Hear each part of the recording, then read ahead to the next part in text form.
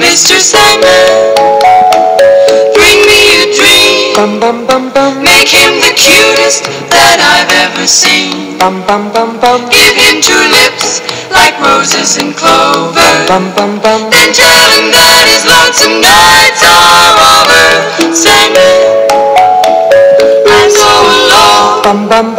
Don't have nobody. Seriously, need to turn off that radio. Okay, I have a lot to do today. I have to get the Christmas party ready. I gotta get the kids dressed and... Honey, when is, Christopher and Kelsey coming over? Really, honey, that might be them calling right now. Oh, yeah, Mommy. Wow. And they'll be over in a minute. And then gonna bring Tommy. Well, I guess it's time to get dressed.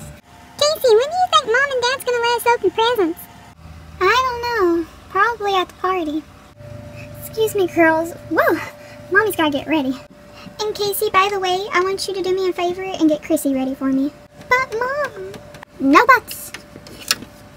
Chrissy, Mom told me to get you dressed. But I don't wanna. Come on, Chrissy, you gotta do it. Alexa, she's not cooperating. You know what to do. Roger that, Sir Casey. And Chrissy, that's what happens when you don't cooperate. Sometimes I wish you guys weren't my sisters.